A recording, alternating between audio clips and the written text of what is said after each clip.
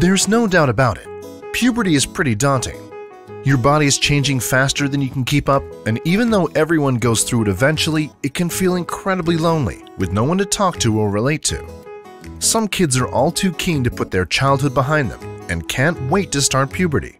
But for others, it can be a waiting game as their friends grow up way faster than they do. So how do you know when it's your time? Stick around to find out. Hello and welcome to my channel, where we share tips and tricks about all things puberty. If this is your first time here, make sure to turn on those notifications so you don't miss out on our weekly updates. Now let's jump straight in. There are a lot of changes girls go through during puberty, and some of them can be a little subtle. For most girls, puberty begins around the age of 8, but it's not overly noticeable at this stage as all the changes begin in the brain. At the start of puberty, our brains release a special hormone called gonadotropin-releasing hormone, or GnRH for short. This hormone builds up, triggering the creation of other puberty hormones like luteinizing hormone, follicle-stimulating hormone, testosterone, and estrogen. The hormones travel through the bloodstream and begin to affect different parts of your body depending on your biological sex. Now, you may have heard of testosterone and estrogen before. Boys get the testosterone for muscles and facial hair, and girls get estrogen for breasts and wider hips, right? Well, kinda. At the start of puberty, both boys and girls get a surge of testosterone to aid in the rapid growth of their bodies. It's responsible for our tween growth spurt. The female body, however, converts the excess testosterone into estrogen, the female sex hormone responsible for the more obvious signs of puberty. Speaking of obvious signs, one of the first things you might notice as a girl is the development of breast buds. They're firm little lumps of breast tissue that start to grow underneath the nipple. Breast buds can be tender, sore, and even itchy at times. They can be visible, especially underneath tight clothing or swimsuits, and this can be a good time to start thinking about wearing a training bra. The best part about puberty is all this new hair. Said no one ever. Hair will begin to pop up in places it never used to be, and the first time you find a small dark hair in a new spot, it may come as a surprise. The first place you might notice hair growing is on your vagina. The hair will be thin, relatively soft, and for many a little lighter than the hair on the rest of your body. But it's a dead giveaway that puberty is on the way. But it's not just your privates that will have all the fun. You'll find hair sprouting up under your armpits, inner thighs, and legs.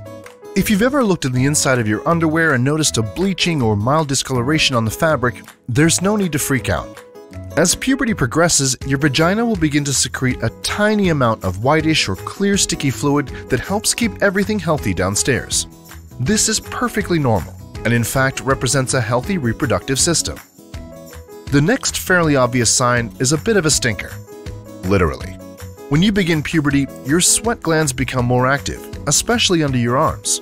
If you've noticed that your dirty gym clothes can clear a room or people refuse to sit next to you on the train after sports practice, you may have a body odor issue. It's a good time to start showering more and investing in a good antiperspirant deodorant. The next sign of puberty can be difficult to face. Acne, spots, pimples, pizza complexion, whatever you call it. The oily, pussy condition seems to come for us all. For girls, acne can start to develop around the ages of 10 to 13, with varying severity depending on diet, hygiene, and genetics. Some of us can skip through puberty virtually unscathed, while others endure years of painful breakouts. Check out our other videos on acne and the perfect skincare routine for girls for more on this topic. Links in the description below. For girls, menstruation or their period is the definitive and final sign that you're going through puberty. As a general rule, girls will get their first period around 12 years old, but it can start as early as 8 and as old as 16. Periods happen when the uterus sheds its lining and the byproduct is expelled through the vagina in the form of blood. This happens every 28 days, accompanied with cramps, mild mood swings, and 3 to 5 days of bleeding. Your first one will no doubt come as a surprise, but after that, make sure you keep a handful of painkillers and stack of pads close by for those unexpected accidents. There's a good chance all the boys left when I started talking about vaginal secretions, so for the ones still here, thanks for sticking around, because now it's all about the boys. Boys can expect things to kick off around ages 9 to 10, with a similar swirl of sex hormones flooding the body. Testosterone triggers rapid growth in the bones, muscles, and downstairs. One of the first things you might notice is the swelling and reddening of the testicles as they grow and drop further from the body.